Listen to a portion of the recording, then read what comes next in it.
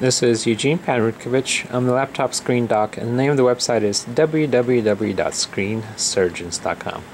Today we have an Acer C732t Chromebook, and I'm going to show you how to replace the screen on an Acer C732t Chromebook. Before we start, a couple notes. This Chromebook, this is the T version, which stands for touch. And this comes in two versions, the touch and the non-touch. The non-touch is the just plain C732, and the touch is C732t. And as I'm showing you on the bottom label, you can see the model or the part number.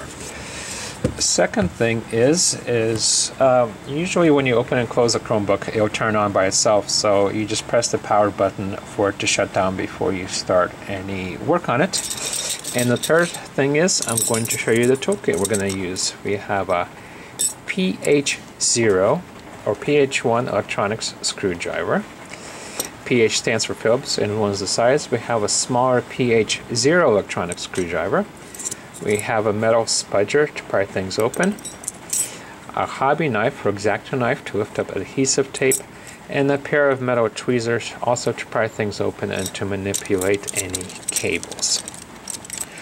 Okay, so let's get started. The first thing you want to do is to remove the screen bezel. That's the plastic frame that goes around the screen, and for this particular model it's pretty easy. Just flip it open, put your fingertips or fingernails on the screen side and gently lift up and out, and you'll hear snapping sounds, and just go around the screen like so, and it pops off real easy.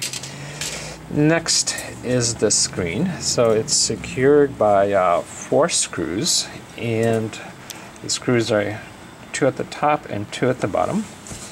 And we're going to remove the 4 screws while having the screen tilted back a little bit, and the reason we want to tilt it back is because we don't want the screen falling forward when we remove all the screws.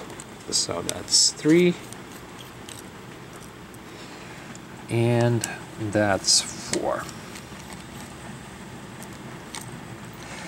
Alright, next we lift up the screen and carefully lay it down on top of the keyboard, being careful not to touch the power button.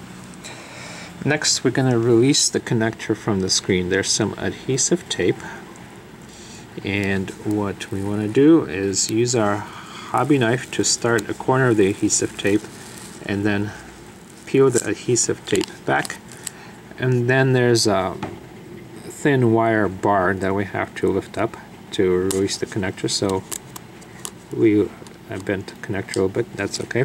So we lift up this wire bar without bending the connector, and like this, and then the last step is just to pull the connector out like so, and the screen is released. I'm going to show you real quick how to put the connector back in.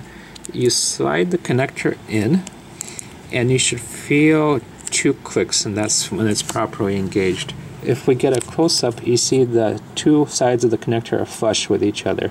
There should not be a gap between the seam of each side of the connector. So that's a properly connected connector, and then the bar can go down easily. Okay, so we lift the connector out and we take a look at this screen.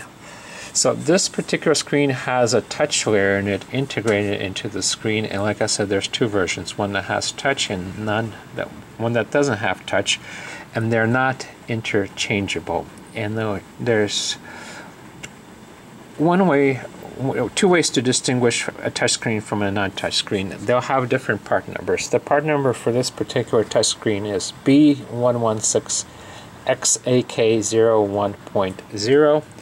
And also the touch screen will have a larger 40-pin connector instead of the smaller 30-pin connector for the more common non-touch screen.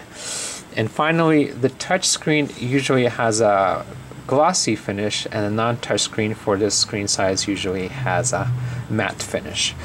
Other than that, the procedure for the touch and the non-touch versions are identical. Releasing the connector and removing the bezel are pretty much the same. So, to get a replacement screen, like I said, for the touch version. The part number is B116XAK01.0. When you do get your replacement screen in, it might not have the exact same part number, but just make sure it has a 40-pin connector and it says touch and it's a glossy screen. And for the non-touch, it's 30-pin connector and has a matte screen. So we at Screen Surgeons, we specialize in Chromebook parts, mostly for school districts. We have both the not touch and a non-touch version available. We guarantee compatibility, and we ship this exact same toolkit that we use for free with the screens that we sell. And also, if you're watching this video, if you work for a school district, we will send you a free toolkit to try us out. Just contact us through our website at www.screensurgeons.com. So if you work for school or not, to order this screen, go to www.screensurgeons.com, our website, and then there will be a search form on the front page for you to fill out, and that will lead you to buy the right screen online. Also for schools, there's a schools tab at the top, and you can fill out a form if you need more than one part. Alright, once you do get the screen in, reconnect the connector like I showed you, put the tab down, put the adhesive tape down, mount the screen in the screen assembly, put the 2 screws in at the top, 2 at the bottom, and then snap the frame, the plastic frame or the bezel back in. Okay, not too hard. That's it. Once again, my name is Eugene Panrukevich. I'm the laptop screen doc, and the name of the website is www.screensurgeon.com. Thank you very much, and good luck.